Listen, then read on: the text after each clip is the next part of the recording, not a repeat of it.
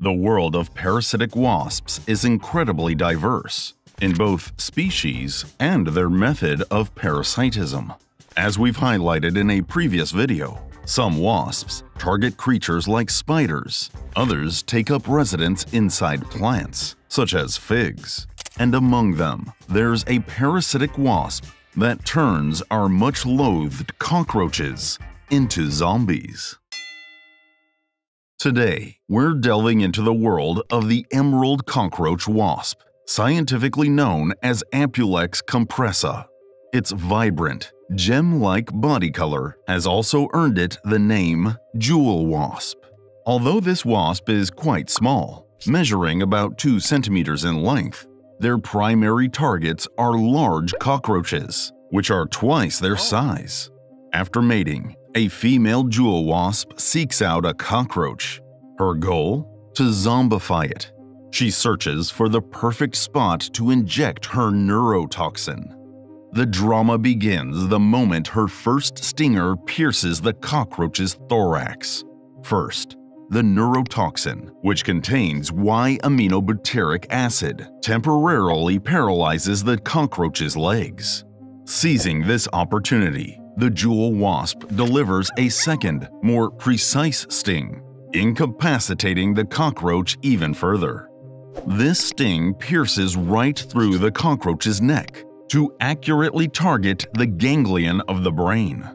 During this phase, the wasp is known to act with extreme precision.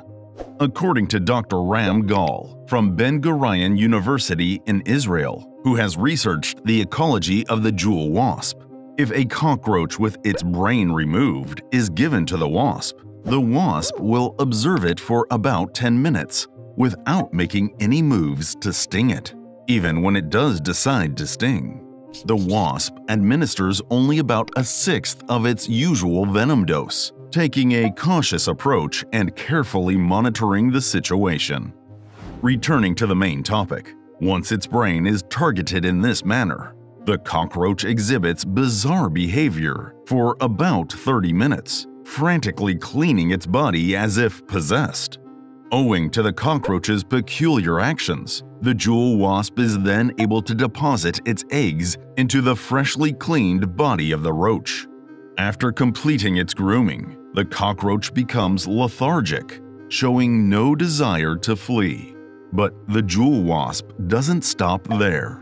It goes on to sever the antenna of the cockroach in order to completely block its senses. While doing so, it feeds on the fluid flowing within to nourish itself. Brutal, isn't it? With its antenna removed, the clueless cockroach is meekly dragged along, led wherever the jewel wasp guides it. Upon reaching the burrow it had previously dug, the jewel wasp lays its eggs on the tips of the cockroach's legs. It then seals the entrance of the burrow with fallen leaves and gravel, blocking any predators that might be attracted to the zombified cockroach. Roughly 2 days later, the eggs hatch into larvae, which continue to grow by feeding on the still living cockroach. However, a question arises here. Cockroaches are famously known to harbor a plethora of bacteria. How do these larvae manage to grow healthily inside the cockroach's body without becoming infected by these bacteria? In 2012, Dr. Gudrun from the Department of Zoology at the University of Regensburg discovered, as shown in this footage, that the larva of the jewel wasp secretes saliva while feeding on the cockroach's body. Contained within this saliva are antibiotics like Y-gamma-lactone and isocoumarin, which protect the larva from bacteria. The larva, after growing in such a pristine condition for 40 days, create a cocoon. After undergoing a pupal stage, they emerge as adult wasps, breaking free from the cockroach's body and continuing their life cycle once more. However, even the seemingly defenseless cockroach has a terrifying weapon at its disposal: the backward kick. In 2018, Dr. Kenneth Catania from Vanderbilt University pinpointed the moment when, as the jewel wasp approaches, the cockroach fiercely counteracts with a backward kick, desperately trying to fend off the wasp. Hee-yah! In particular, the sharp spines on their legs can inflict serious damage to the jewel wasp.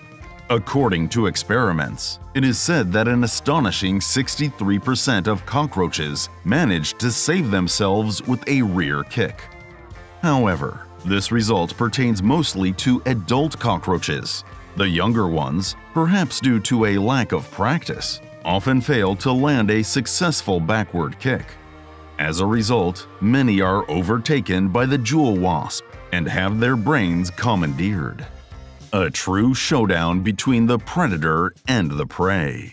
The natural world is brimming with vibrant stories, isn't it? Science is a window to the world. And this has been Science Dream. Thank you for watching.